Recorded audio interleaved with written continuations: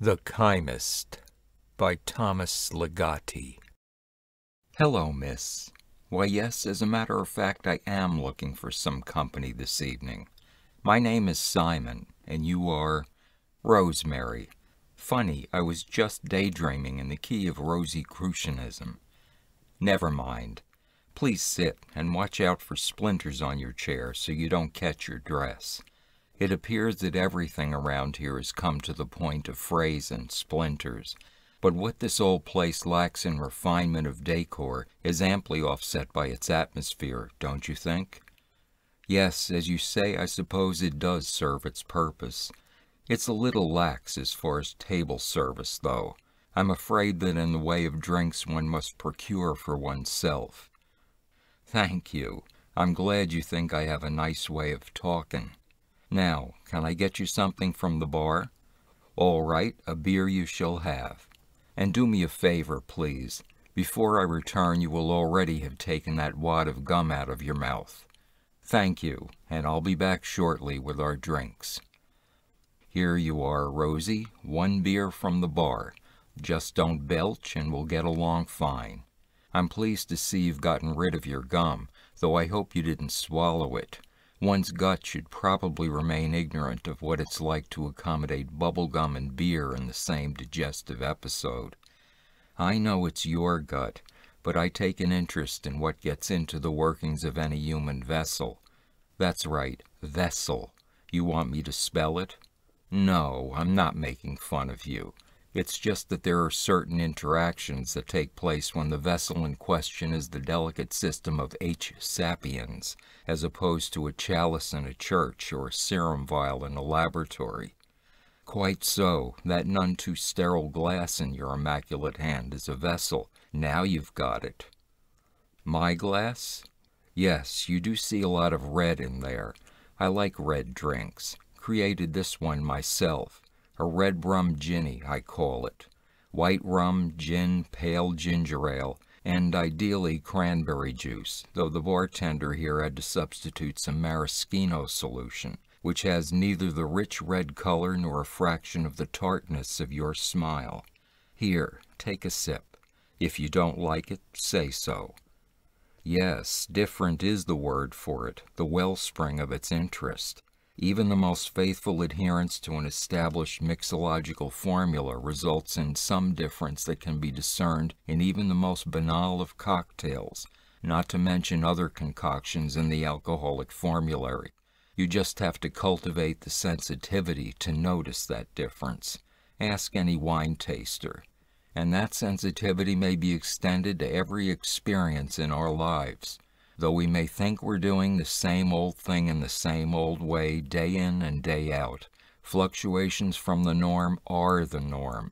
You can't step into the same river twice, as the philosopher said. Each passing moment diverts to follow its own course from the one before, often quite strangely. I have a very keen appreciation of diversity, if I do say so myself. You're smiling at my emphasis. You think you know something about me, and perhaps you do. Sharp girl. But perversity, as you no doubt were thinking, is only one of the more ostentatious forms of the diverse, and diversions call the tune of the dance of life, even at the subatomic level. Wow, you really guzzle down that bubbly beverage. Would you like another, or perhaps I can offer you something of my own invention? Yes, I have created other drinks. There's another red potation I've pioneered that's actually just a variation on a standard number. The Sweet and Sour Bloody Mary, made with high-test vodka, tonic water, sugar, a lemon slice, and ketchup. It does sound like a meal in itself at that. Very fortifying.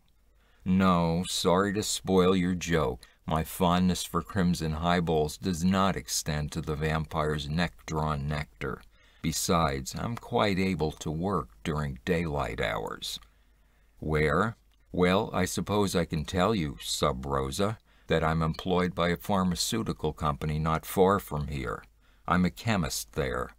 Yes, really. Well, it's nice the way you could see right off that I wasn't no average guy just looking for some fun after a hard day's work. Perceptive girl. However, I did in fact come directly here after working a little overtime. I noticed while I was at the bar counter that you were eyeing and towing the briefcase I brought in with me and set so discreetly under the table. You guessed it, I do happen to be carrying work stuff in there, among other things. Spot on, my dear. It would be foolish to leave anything important out in the car in this red light district. Well, I wouldn't say that this part of town is simply a pit. It is, of course, that. But your colloquialism doesn't begin to describe the various dimensions of decrepitude in the local geography. Decrepitude, Ro. It has your pit in it and a lot more besides. I speak from experience, more than you would believe. This whole city is most certainly a pitiful corpse, while the neighborhood outside the walls of this bar has the distinction of being the withering heart of the deceased. And I am a devoted student of its anatomy, a pathologist after a fashion, with an eye for necroses that others overlook. For instance, have you ever been to that place called Speakeasy? Well, then you have some acquaintance with a bastardized nostalgia, the putrescence of things past. Yes, up a flight of stairs inside an old burlesque house is a high, echoey hall with a leftover deco interior of arching mirrors and chrome chandeliers, and there the giant painted silhouettes of bony flappers and gaunt Gatsbys sport about the curving ballroom walls, towering over the dance floor, their funereal elegance mocking the awkward gyrations of the living. An old dream with a new veneer. It's fascinating, you know, how an obsolete madness is sometimes adopted and stylized in an attempt to ghoulishly preserve it. These are the days of second-hand fantasies and out-of-date distractions. But there are other sights in this city that I think are much more interesting, not the least of which are those storefront temples of dubious denomination. There's one on 3rd and Dickerson called the Church of the True Dividing Light, not to be mistaken, I presume, with that false light which blinds so many searching eyes. Oddly enough, I've yet to see any light at all shining through the windows of this gray dwarfish building, and I always look for some sort of illumination as I ride by. I tell you, no one worships this city as I do, especially its witticisms of proximity, one strange thing next to another, which together add up to a greater strangeness. One of the more grotesque examples of this phenomenon occurs when you observe that a little shop whose display window features a fabulous array of prosthetic devices is right next door to Marv's Second-Hand City. Then there are those places, you've noticed them I'm sure, that are freakishly suggestive in a variety of ways. One of them is that pink and black checkerboard box on Bender Boulevard that calls itself Bill's Bender Lounge, where a garish marquee advertises nightly entertainment. And if you stare at that legend long enough, the word nightly will begin to connote more than the interval between dusk and dawn. Soon this simple term becomes truly evocative, as if it were code for the most exotic of nocturnal entertainments. And speaking of entertainment, I should cite that establishment whose owner, no doubt an epicure of musical comedy, gave it the title of Guys and Dolls Incorporated. What a genius of vulgarity, considering that this business is devoted solely to the sale and repair of mannequins. Or is it really a front for a bordello of dummies? No offense intended, Rosalie. I could go on. I still haven't mentioned Miss Wanda's wigs, or that ancient and squalid hotel that boasts a bath in every room, but maybe you're becoming a bit bored. Yes, I can understand what you mean when you say you don't notice that stuff after a while. The mind becomes dull and complacent, I know. Sometimes I get that way myself. But it seems that just when I'm comfortably mired in complacency, some good jolt comes along. Maybe I'm sitting in my car, waiting for a red light to change.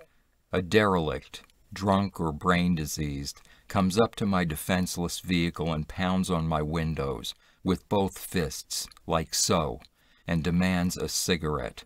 He touches his ragged lips with scissored fingers to convey his meaning, having left speech behind him long ago. A cigarette? I am a chemist, good sir, not a tobacconist. The traffic signal changes and I drive on, watching the bum's half-collapsed form shrinking in my rearview mirror. But somehow I've taken him on as a passenger, a ghostly shape sitting bleary-eyed beside me and raving about all kinds of senseless and fascinating things, the autobiography of confusion. And in a little while I'm back on the lookout once more. Touching story, don't you? Yes, I suppose it is getting a bit late, and we haven't made much progress. Your apartment? I think that would be fine. No, I had nothing else in mind as far as where we might do business. Your place is okay. Where is it, though? No kidding. That's the old Temple Towers with a new cognomen. Excellent. Our ride will take us through the neighborhood in the shadow of the brewery. What floor of the building do you live on? Well, a veritable penthouse, an urban airy. The loftier the better, I say. Shall we go, then? My car is parked right out front. I hope it hasn't decided to rain. Nope, it's a beautiful night. But look, that's my car where that cop is standing. Just stay calm. I certainly won't say anything if you don't. You're not by chance a vice officer in disguise, are you, Rosencrantz? You wouldn't betray this unsuspecting Hamlet. A simple no would have been sufficient. If you use that kind of language again, I'll turn you into the authorities right now, and then we can see what sort of arrest record you've accumulated in your brilliant career. Silence. That's good. Just let me do the talking. Here goes. Hi, officer. Yes, that's my car. It's parked okay, isn't it? Geez, that's a relief. For a second I thought, my license and registration? Sure thing. Here you go. Beg pardon? Yeah, I guess I am a little far from home, but I work close by. I'm a stockbroker. Here's my card. You know, I've been in the business for some time now, and I can almost tell just by the look of a guy if he's got something invested in the market. I'd bet that you have. See there? I knew I was right. Doesn't matter if you're just small time. Hey, have you been in touch with an investment counselor lately? Well, you should. There's a lot going on. People talk about inflation, recession, depression. Forget it. If you know where to put your finances, I mean really know, it doesn't matter if it's Friday the 13th and the streets are bloody with corporate corpses. Smart advice is what you need. It's all anyone needs. For example, and I tell you this just to make a point, there's an outfit in this city, not a half-mile from here in fact, by the name of Lockmeyer Laboratories. They've been working on a new product and are just about ready to market it.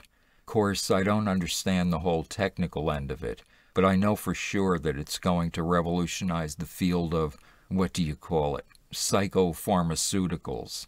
Revolutionize it the way antidepressants did. It'll be bigger than antidepressants. You know what I mean? That's the kind of thing you've got to know. That's right, officer. Lockmeyer Laboratories.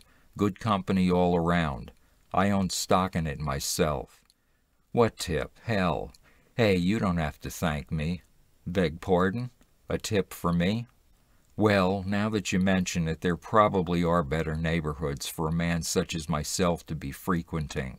You've got my promise that you won't be seeing me around here anymore. I appreciate that, officer. I'll remember. And you remember Lock Lab. Right then. Night to you. Wait for his car to turn the corner, Rosie, before getting in mine. We'll let the lawman maintain the illusion that his warning has set me straight with regard to the dangers of this seamy area and your seamy self. He looked at you like an old friend. Could have been trouble for both of us. You're a smart girl to have sat at my table tonight. I think my briefcase impressed him, don't you? Okay, we can get in the car now. Yes, I did get us out of a touchy situation with that cop. But I hope when you just mentioned my BS apropos of that scene with the policeman, you had in mind the Bachelor of Science degree I received when I was 12 years old. This is your last warning about unclean idioms. Now roll down your window and let's air your words out of this car as we drive. And as far as my deceiving that fine officer goes, I actually didn't. No, I'm not really a stockbroker. I told you the truth about being in chemicals, and I told that mole-eyed patrolman the truth when I advised him to put his money in Lockmeyer Lab, for we are about to market a new mind medicine that should make our investors as pleased as amphetamine addicts at an all-night coffee shop. How did I know he owned stock in the first place? That is strange, isn't it? I guess I was just lucky. This is just my lucky night, and yours too. You don't much like the polizia, do you, Rossa? Yes, of course I can blame you. Without them, where would all of us outlaws be? What would we have? Only a lawless paradise, and paradise is a bore. Violence without violation is only a noise heard by no one, the most horrendous sound in the universe. No, I realize you don't have anything to do with violence. I didn't mean to imply you did. Yes, I can drop you off back at the bar when we finished at your apartment. Of course. Right now, let's just enjoy the ride. What do you mean, so what's to enjoy? Can't you see we're nearing the brewery? Look, there's its beer golden sign, advertising the alchemical quest to transmute base ingredients into liquid gold. Alchemical, Rosetta. And I'm not referring to that cheapjack firm of Allied Chem. Just look around at these caved-in houses, these seedy stores, each one of them a sacred site of the city, a shrine, if you will. You won't? You've seen it all 1,000,000 times? A slum is a slum is a slum, eh? Always the same. Always? Never. What about when it's raining, and the brown bricks of these old places start to drip and darken, and the smoke-gray sky is the smoky mirror of your soul? You give a lightning blink at a row of condemned buildings, starkly outlining them, and do they blink back at you? Or does that happen only in another type of storm, when windows are slyly browed with city-soiled clumps of snow? Was it under such conditions that you first thought of all the cold and dark places in the universe, all the clammy basements and gloomy attics of creation? Bleak locales you'd rather not think about, but at the time couldn't keep from your mind. Another time you could have. No two times are the same. No two lives are alike. We're like aliens to one another. And when you're traveling through these streets with some stranger, you have to contend with how they see things, the way you now must deal with my 20/20 visions, and I with your blasé nearsightedness. Are these the same gutted houses you saw last night, or even a second ago? Or are they like the fluxing clouds that swirl above the chimneys and trees, and then pass on? The alchemical transmutations are infinite and continuous, working all the time like slaves in the great laboratory. Tell me you can't perceive their work, especially in this part of the city, especially where the glamour and sanity of former days wears a new mask of rats and rot, where an old style is transformed by time into a parody of itself which no man could foresee, where greater and greater schisms are forever developing between past shapes and future shapelessness, and finally where the evolution toward ultimate diversity can be glimpsed as if in a magic mirror. This is, of course, the real alchemy, as you've probably gathered, and not that other kind which theorized that everything was struggling toward an auric perfection, lead into gold, lower matter into higher spirit. No, it's not like that. Just the opposite in point of fact. Please don't put that hunk of gum in your mouth. Throw it out the window, now. As I was saying, everything is just variation without a theme. Oh, perhaps there is some unchanging ideal, some sturdy absolute. Scientifically, I suppose, we should allow for that improbability. But to reach that ideal would mean a hopeless stroll along the path to hypothetically higher worlds. And on the way our ideas become feverish and confused.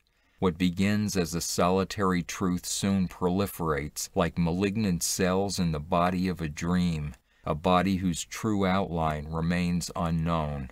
Perhaps then we should be grateful to the whims of chemistry, the caprices of circumstance, and the enigmas of personal taste for giving us such an array of strictly local realities and desires. No, I didn't always think this freaky, as you put it, but I can tell you almost precisely when I began to see the truth of things. I was a callow freshman in college, even callower than most, given my precocious progress. One day something seemed to change in my chemistry, as I like to think of it. It was quite horrible for a while. Eventually, though, I realized that the alteration was from a false chemistry to a true one. Yes, that's when I decided to pursue the subject as my career, my calling. But that's a story in itself, and here we are now at your apartment tower. Please don't slam the car door the way you were about to. No need to draw attention to our presence. You're right, there's really no one around to be attentive anyway. The local street vermin seem to have withdrawn into their burrows. Oops, almost forgot my briefcase. Wouldn't want to leave it unattended in this neighborhood, isn't that right? You're smiling about my briefcase, aren't you, Mary Rose? You think you know something again.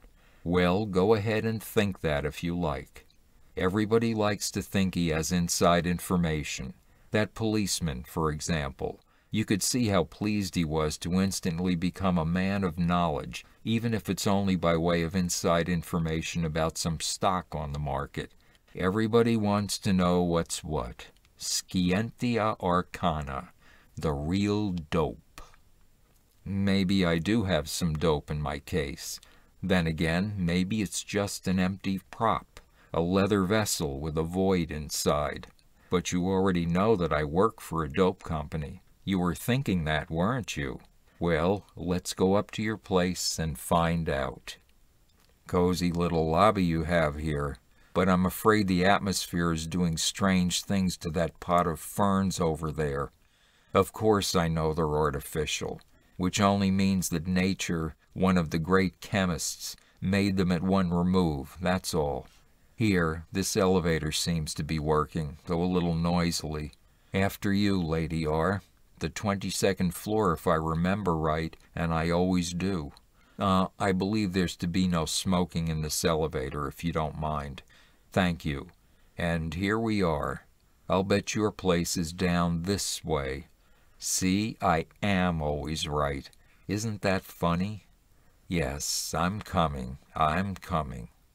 Well, your apartment has a very nice door.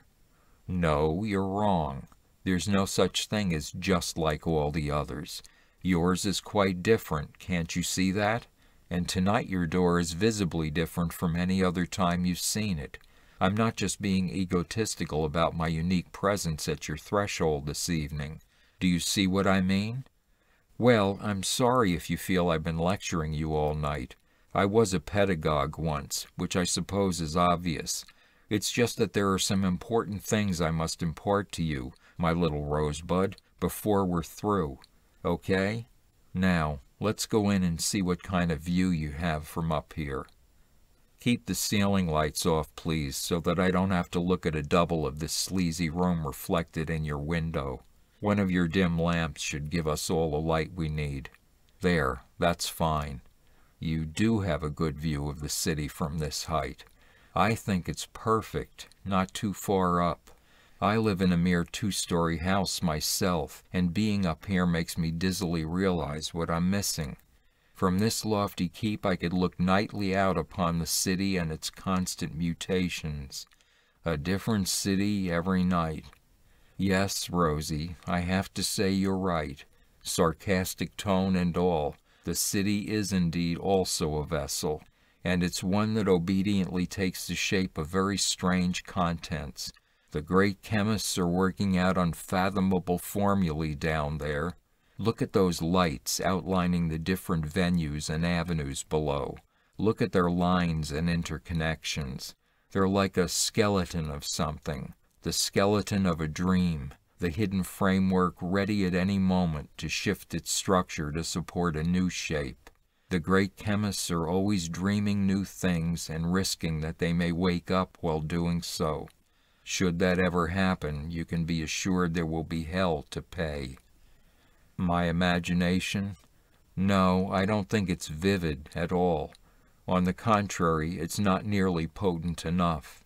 My poor imaginative faculties have always needed extensions. That's why I'm here with you. You're smiling again, or rather you're smirking. Funny word, smirk. Rather like an extraterrestrial surname. Simon Smirk. How do you think that sounds? Yes, maybe we are wasting too much time. But of course we'll have to endure just one more delay while I rummage around in my briefcase and remove what you've been waiting for. So you hope it's good dope, eh? Well, you'll have a chance to find out, since you seem so anxious to become a vessel yourself for my chemicals. No, stay seated just where you are, please. There's no reason for you to glimpse every elixir I've got in here. The only thing I have that might interest you is secured in one squat little container, screwed tightly closed with a black cap. And here it is. Yes, it does look like a bottle of powdered light. That's very observant. What is it? I thought you would know by now. Here. Hold out your hand and you can have a closer look. Just a little mound sprinkled in the middle of your sweaty palm, about one brainful to be precise. Doesn't it look like pulverized diamonds? It glitters, yes it does. I don't blame you for thinking it might be dangerous to snort or whatever else you imagine you're supposed to do with it. But if you watch my magic dust very closely, you'll see that you don't have to do anything at all. See, it dissolved right into you, disappeared completely except for a few stray grains. But don't worry about them. Calm down, the burning will soon go away. There's no point in trying to rub the drug off your hand. It's in your system now, and it certainly won't help to get excited, nor are threats of any use to you. Please remain seated in that chair. Can you feel any effects yet? I mean, besides the fact that you're no longer able to move your arms or legs. That's just the beginning of this nightly entertainment. The opalescent substance you've just absorbed has now made possible a very interesting relationship between us, my red, red rose. The drug has rendered you fantastically sensitive to the shaping influence of a certain form of energy, namely that which is being generated by me, or rather through me. To put it romantically, I'm now dreaming you. That's really the only way I can explain it that you might understand. Not dreaming about you, like some old love song. I'm dreaming you. Your arms and legs don't respond to your brain's commands because I'm dreaming of someone who is as still as a statue. I hope you can appreciate how remarkable this is. Damn! I suppose that was your attempt to scream. You really are terrified, aren't you? Just to be safe, perhaps I'd better dream of someone who hasn't anything to scream with. There, that should do it. You do look strange, though, like that. But this is only just the beginning. These minor tricks are child's play, and I'm sure don't impress you in any way whatever. Soon I'll show you that I can really make an impression, once I put my mind to it. Is there something in your eyes? Yes, I can see there is. A question. Right now you would like to ask, if only you still had the means to do so, what's to become of old Rosie? It's only fair that you should know. We are presently coming into perfect tune with each other, my dreams and my dream girl. You are about to become the flesh and blood kaleidoscope of my imagination. In the latter stages of this procedure, anything might happen. Your form will know no limits of diversity as the great chemists themselves take over. Soon I will put my dreaming in the hands of a prodigious insurrection of entity, and I'm sure there will be some surprises for both of us. That's one thing which never changes. Nevertheless, there is still a problem with this process. It's not really perfect, certainly not marketable, as we say in the pill business. And wouldn't that be boring if it were perfect? What I mean to say is that, under the stress of such diverse metamorphoses, the original structure of the object somehow breaks down. The consequence of this is simple. You can never be as you once were. I'm very sorry. You'll have to remain in whatever curious incarnation you take on at the dream's end, which should rattle the wits of whoever is unfortunate enough to find you. But don't worry, you will not live long after I leave here, and by then you will have experienced godlike powers of proteation, which I myself cannot hope to know, no matter how intimately I may try. And now I think we can proceed with what has been your destiny all along. Are you ready? I am entirely ready, and by degrees am giving myself over to those forces which go their own way and take us with them. Can you feel us both being swept into a tempest of transfigurations? Can you feel the fevers of this chemist? The power of my dreaming, my dreaming, my dreaming, my...